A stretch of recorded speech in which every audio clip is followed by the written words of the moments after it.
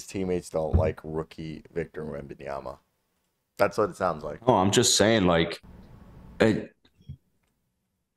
Is I that don't know. what you're Victor saying? Well, what's the Wembanyama problem if people are a high himself. five? Maybe it's a French thing. Maybe the French people don't high five. What do you know about the? Well, obviously, Okay, not everybody in the NBA and not everybody on the Spurs is going to like Victor Wembanyama how do you just know because that? he's How do you on your know that? How do team. you know that? Maybe Because he's not the everybody gets nicest guy in the around. world that people, Nobody, everybody fucking likes him. not everybody gets along with everybody. You can't. Nobody likes everybody. I The mean, nicest guy in the world isn't going to ask be Henry. liked Ask by Henry. everybody Henry's on the supposedly planet. not a non-hater. Ask Henry. I get in arguments with Henry. Henry supposedly doesn't hate anything. Henry loves everything. Henry's a non-hater allegedly, and I say I bullshit.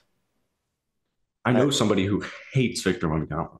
Hates him. Dude, I think that this team like is very friendly. I think they all get fired up together. I see them all get hyped. Like dude, they're when all you're Jalen Greening each other. They This all. wasn't even the. This wasn't even the. This wasn't even in the take. This isn't even a take. This was just a comment that I said about nobody high fiving Victor Wembanyama after they won the basketball game.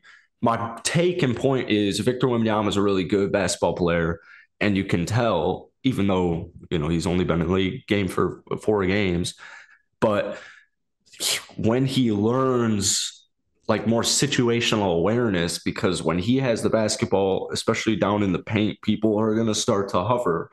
And instead of forcing up a bad shot, look for the pass, but you don't need to pass it to the first guy you see, like Nikola Jokic. Um, you're trying to get the basket. So like once Vic adjusts to the speed of the NBA, I think it's going to be very, very scary. Oh yeah, yeah, dude. that's But very like for true. right now, he's playing fine. I mean, I don't think he's like blowing anything away. In that same vein, Reggie Miller was also talking about how he like fucked up a few screens in some like late game execution on some plays they were trying to run, and that's like probably similar to what you're talking about, where he just needs to like better execute in the offense, and like that'll make his teammates happy. I think the other Yeah. thing is for Victor Wembanyama goes to the block too much. Like, bro, you don't need to block every shot. Just contest. Like, dude, I saw one where he looked like. Let me put the microphone down. He looked like SpongeBob. That guy. I think it was Squidward from SpongeBob, where he's like running like this. I don't have the room. He literally looked like he was doing this trying to block a shot the other day when he ran across the fucking thing. I was like, what are you doing? Just throw the arms up, bud. But yeah, no, Yeah, but then you go to like the KD final shot, and I mean, he should have double teamed them. yeah. I mean, That's obviously, situational. it's definitely something that seems a bit situational. I think it's with him figuring it out, understanding the NBA and Yeah, his yeah. defenses. I think there's more to it. But I guess this is a great way to talk about the topic. Were the Spurs overhyped? No, overhyped. I don't think they were hyped at all. Actually, um, they have a lot of really nice pieces. Like Devin Vassell, You like think so? like is Devin Vassell's No, probably no, like I a know they good have nice two. pieces, but you don't think they were overhyped? People were like, this team's going to make the playoffs. They're going to be a play-in They team. might make the playoffs. That's how good I think Victor Wembanyama is. Okay, Once so Victor Henry Jackson's part of Wembanyama, the problem. He doesn't think they're overhyped just because he's buying it. Yeah, he's buying in. Okay, I don't pay attention to the hype, so I guess maybe that's where the issue is here because Victor Wembanyama is so good that I mean he just takes up so much on the court. Like everybody knows where Victor Wembanyama is, and once his shots start falling in, and once he acclimates to the league, but then especially once he starts to make his teammates better, I don't see why the Spurs can't win 35 games. Devin Vassell's really good. I Keldon think Johnson's really 35. No, good. no. Trey Jones is really good. Zach Collins is really good. I love Zach Um, Jones. Zach Jones is my favorite player Jeremy on the Sohan Spurs. off of the bench. I really like Sohan off the bench to close these games. If they're going to run Collins out there, like I love Sohan. I mean, I think they're a really quality I team. feel like And I noticed yesterday. Sorry, this is my final part of the rant.